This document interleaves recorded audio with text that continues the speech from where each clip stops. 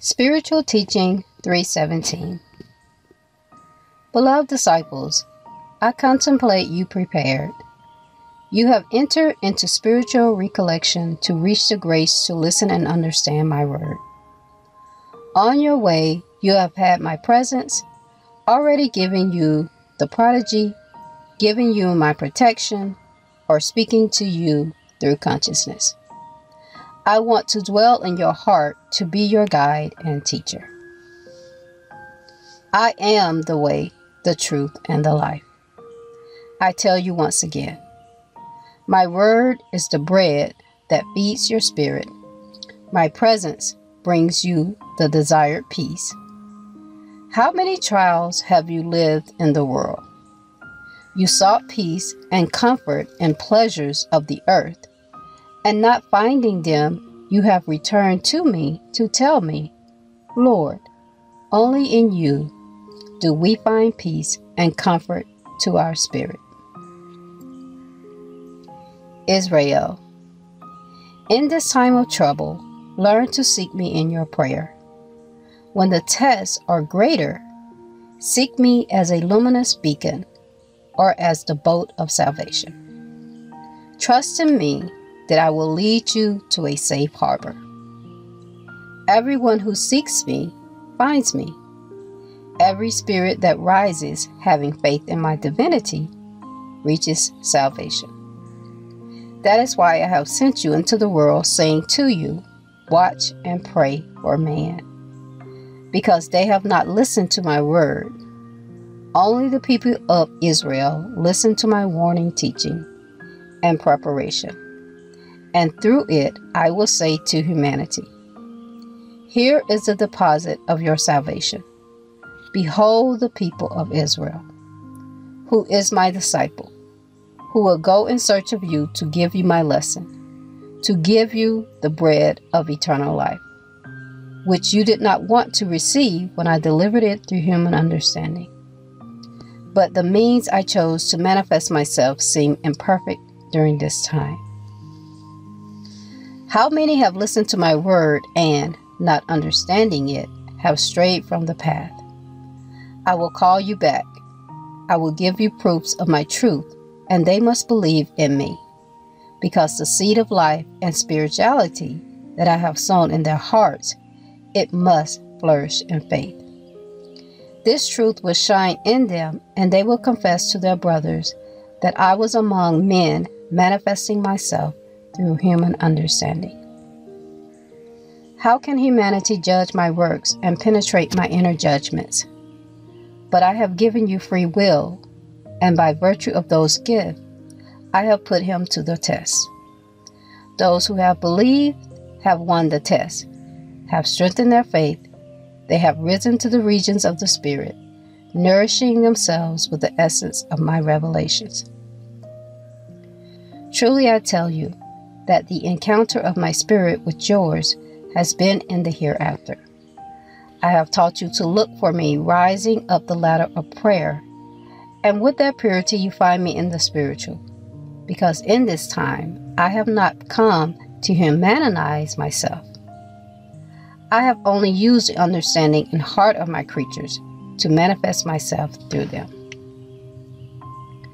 I have given you this book of teachings, so that latter all may also know my revelations. I have repeated the lessons. I have contemplated that many have entered my work, wanting to know everything from its beginning. For this reason, I have repeated my teachings. I have told you that Elijah, through Rogue Rojas, opened the third era, so that you will meet the divine master on your way. Blessed is the one who listens to me with love, the one who reaches me by opening his heart to receive the essence of my word, because it will reach the light, and with that wisdom, it will understand my work. It will know how to practice it after 1950, and it will be called, with justice, my disciples. I want to call everyone my disciples, but remember that the good disciple has to be faithful to the teachings by imitating his teacher. You recognize that your spiritual struggle is great here on earth, and your spirit makes you feel that when he enters that life that awaits him beyond this world, he will have to continue fighting to ascend. Meditating on this, you come to experience a certain sadness when considering that rest does not exist when human life ends. This sadness does not come from the spirit, but from the flesh, which is fragile and small, because its nature is not eternal and has to fear eternity. For the spirit, eternity means its greatest blessing. If you think about his enjoyment, he knows that it will have no end. And if he thinks about his restitution, he knows that he will have time to restore his faults and improve. Spiritual rest, as understood and conceived by your matter, does not exist. The rest that awaits the spirit is activity, multiplying by doing good, not wasting an instant. Then, rest of the spirit is relieved of remorse and sorrow. Take pleasure in doing good, rest knowing its creator and your brothers. Truly I tell you, if I make your spirit remain inactive to rest, according to how you conceive rest on earth, the darkness of despair and anguish would seize it, because the life and the light of the spirit, as well as its greater happiness, are the work, the fight, the incessant activity.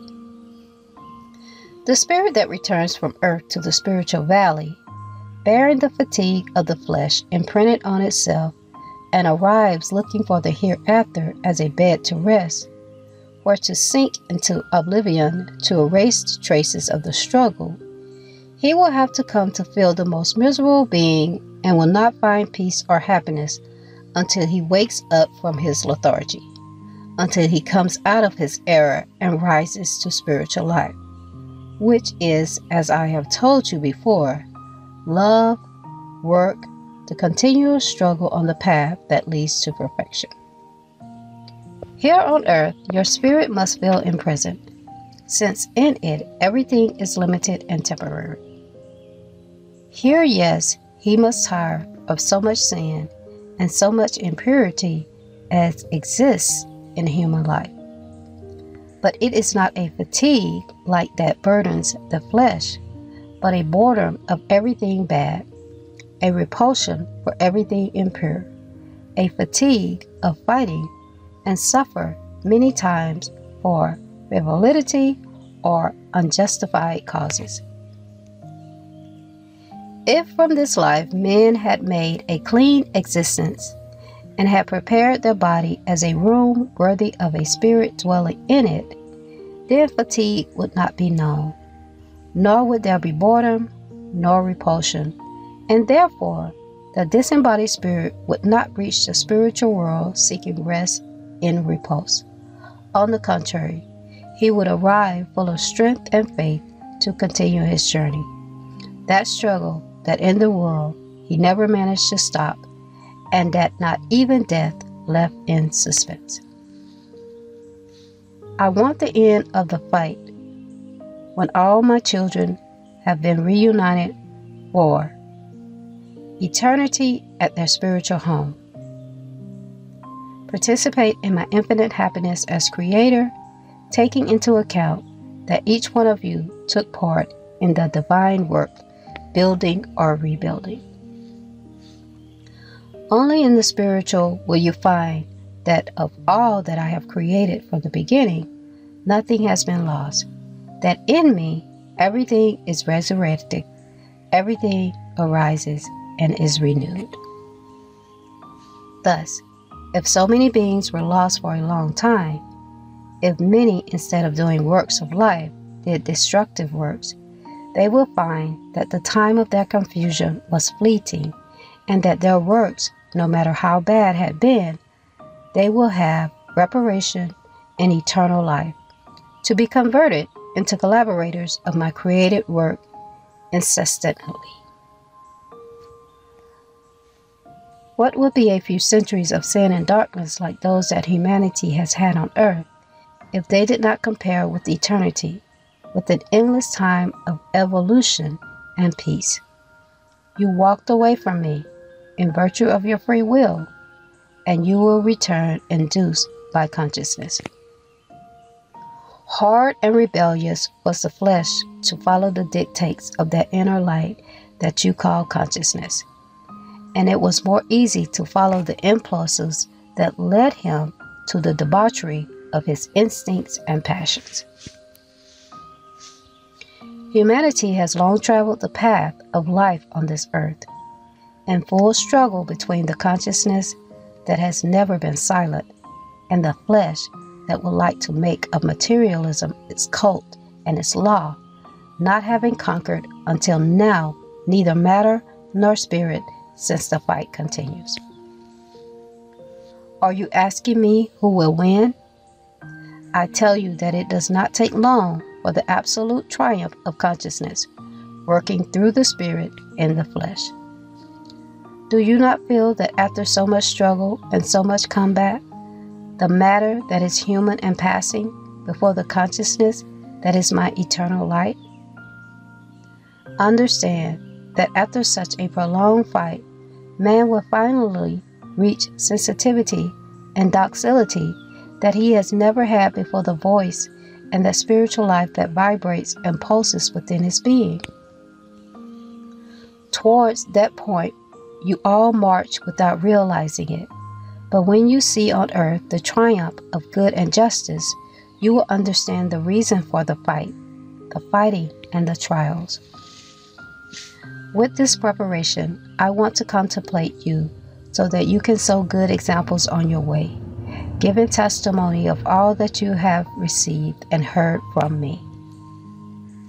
When this manifestation passes, you will contemplate my teaching beyond your reach, and you will ask yourself, how is it possible that the Lord has spoken to us in our own language in this time of greater evolution of humanity? Listen, disciples.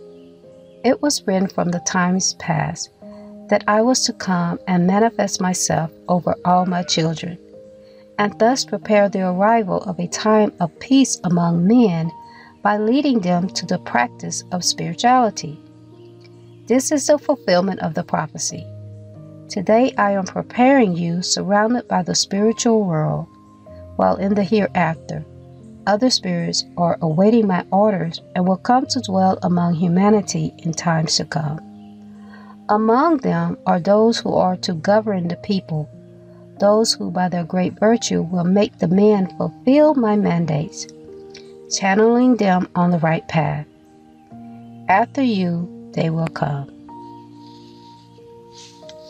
My work will grow more and more until finally all the spirits are unified in the fulfillment of my law, and this abode becomes a world of perfection. Those who inhabit it at that time will feel my love in everything created, and they will prepare to inhabit a better world. This abode will be temporary for your spirit. It will go to other regions, to other planes of the hereafter, in search of its improvement. Remember that I told you, in the Father's house there are many mansions, and in this time of great evolution, in which you better understand my teachings, I have come to tell you, in the Father's house there is an infinite number of dwellings.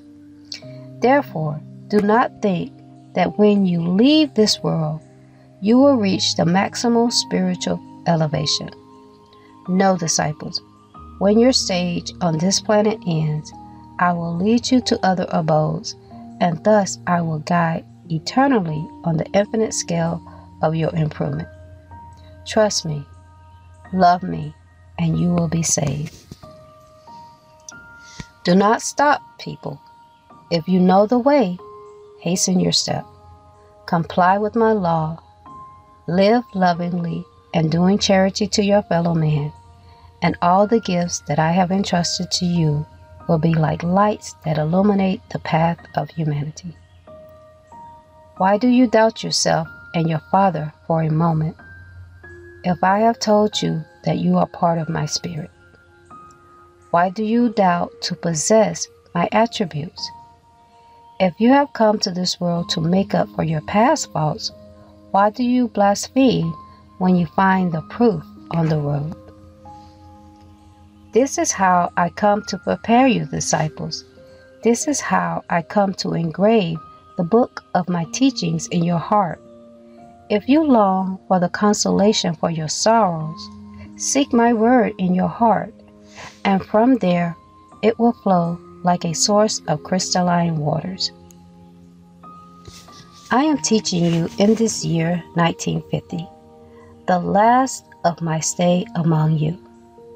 I want you to reach spirituality as I have asked you. You have understood me, and you have entered into spiritual penitence.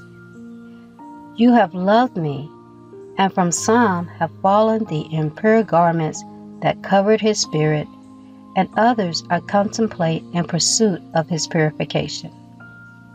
Do not forget that to practice my teachings, you have to get rid of all materialism.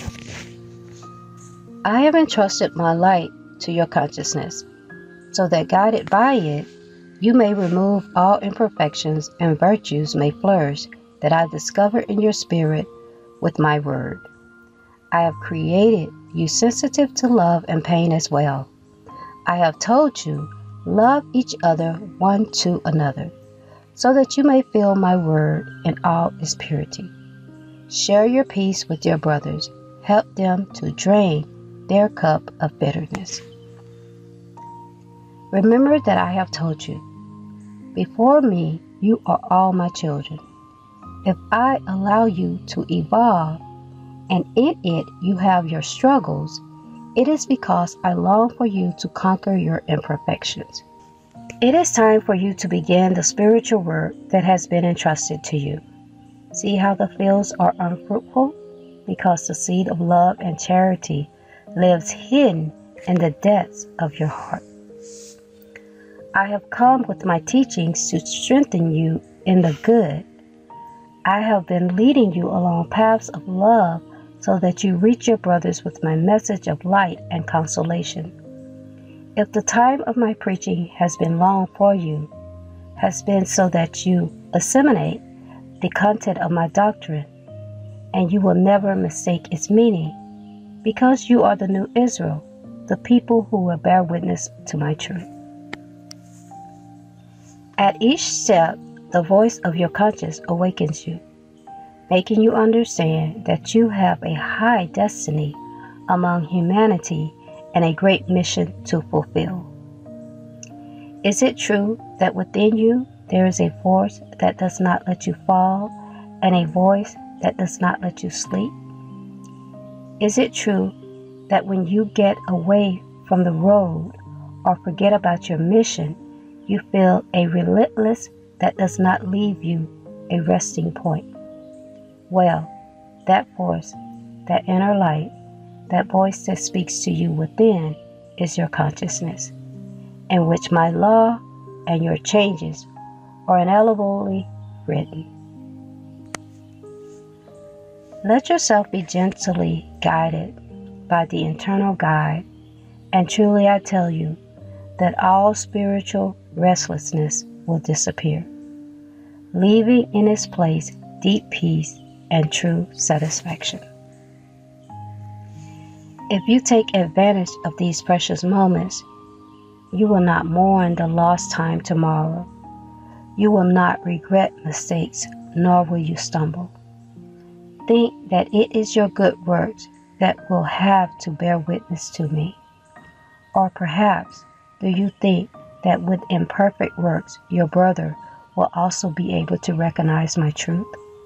Do not forget that the tree by its fruit will have to be recognized.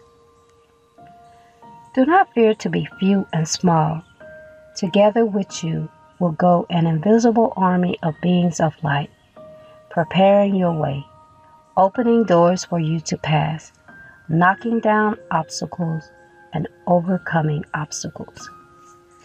Against a world of darkness, you will count on the world of light to overcome the influence of war. You will count with the angel of peace against disease, plague, and death. You will have with you the charity of those invisible beings, ready to pour on humanity their balm of charity and comfort. My disciples have never been forsaken by me. They have never been abandoned by those beings that inhabit regions of light and harmony. Who inspired some of my disciples of the second era to remember the divine word of their master and write it for the inheritance of all generations? Who were leading my disciples by unknown roads to distant cities? Who freed Peter from his prison while his jailers slept, and those who accompanied those apostles of my truth in the supreme hour of their sacrifice? The spiritual beings, your brothers, whom men have called angels. Oh, if you only knew the value that this influence has on your life, you would be more docile, more humble, and more obedient to their calls and directions. But you are creatures of little faith, because you would like to see with your body senses the spiritual life, and since you have not achieved it, you have felt disappointed in your faith. Truly I tell you, if your faith were true, you would not need to feel it with the senses of the flesh, the presence of the spiritual, because then it would be the spirit that would perceive with the subtle sensitivity that world that vibrates unceasingly around you. Yes, humanity, if you feel distant from the spiritual world. On the other hand, those beings cannot feel free from man, since for them there are no distances, no limits, no barriers. They live within its spiritual, and for the same reason, they cannot be alien to the life of human beings, whose highest destiny is that of the elevation and perfecting of their spirits. You are all brothers. All spirits have the same attributes. Your very matter has been created just like the others. Then why have you divided into classes and nations, humanity? I love you as a single son, and so I forgive you. But the thirst worthy of this grace conquered your redemption. The moment will come when, meditating on my teaching, love one another inspired by my love, and you will not judge your mistakes. Advise and correct with love on your way, but do not feel superior to your brothers. Only love. Live righteously as I have taught you. Prepare yourselves, because tomorrow you will be guides and teachers of humanity. In this time of which I speak, you will deliver my teachings with love as I have taught you. You will not judge your brothers harshly, believing with this you please your Lord. In truth, I say to you that even when you find yourself teaching in my name to humanity, you will not be exempt from sinning. Watch and pray. But if I contemplate you sanctioning the faults of your loveless brothers, I will speak to you through the consciousness, and I will tell you as in the second era, he who is free from sin, let him cast the first stone. My teaching is for all times. Now I repeat the lessons of the past ages so that you understand me best. Just as you hear me, my disciples of the second era listen to me. Just as you are giving the first steps in my doctrine, that is how they took them. Just as you fight to overcome your imperfections, so they fought those and finally won. Just as you doubt the gifts that I have entrusted to you, so also among those disciples there were those who, stealthily, believing that the Master was not looking at them, they put his word to the test. If my examples were living, the fruit of their preparation was manifested in their works. If they did not watch and pray, the prodigy did not manifest itself, and they returned to me with a doubt in the heart. But when hearing the truth of my word again, they repented of their faults, and crying, they promised not to doubt me again. Thus I contemplate you at this time, disciples. Some of you fight carrying as invincible weapons of faith, good works, and you see that my word is manifested in your fulfillment. But others of my children, without practicing my law, have tried to grant them a prodigy before humanity that identifies them as my envoys, and by not obtaining it, they have doubted the Master, and I have been denied. I forgive them, because if they doubt me today, tomorrow they will believe. If today they do not accept my teaching, tomorrow they will give their own life for confessing and bearing witness to the truth of this revelation. I bless those who live in my law and those who reject it, because through the latter, when they have entered the sense of my teachings, I will give great tests to humanity, because they will be the faithful conduit for my divine spirit overflow among their brothers in virtue, truth, and love. In this way, I enjoy myself among you, disciples. In this way, the Father strengthens you for the time of trials that you will have to live. Stay attentive to the voice of consciousness, and I truly tell you that you will continue to receive my teaching. Although in 1950, I finished this manifestation through the spokesperson, listen to the consciousness, and then your communion with God will be eternal, and there will be nothing and no one to separate the disciple from their master. Trust in my word. Truly I say to you that all the prophecies will be fulfilled for the satisfaction of the prophets and joy of the people of Israel. Watch and pray, because times are going to change. Unite yourself to my law of love, and there will be no test that stops you in the path. Live the examples that I gave you in the Messiah, and then you will come out ahead. No one will be able to silence my word in your mouths. Truly I tell you, not even the scoffer will make you forget my law, because the memory of the slain lamb will strengthen you, and you will offer yourselves as a holocaust to my divinity. How many of you will abandon your loved ones to go in search of those who should hear my word through you? How many, for the love of my doctrine, will you strip yourselves of your material goods and live in the midst of deprivations? But if your body lacks the earthly goods in this world, I will adorn your spirit with my love in eternity. But do not fear, O dearly beloved children. I do not ask for the sacrifice of any of you. I only have told you in my word. Everything you do in my work, you will receive multiplied 100-fold. Sow good works on your path, and you will reap the fruits in the hereafter. Thus I prepare you in this dawn in which Christian humanity commemorates the passion of the Messiah. You too, disciples, you are living the ever-present sacrifice of the Messiah, and you feed on the examples of the divine Redeemer. People of Israel, be the light of humanity.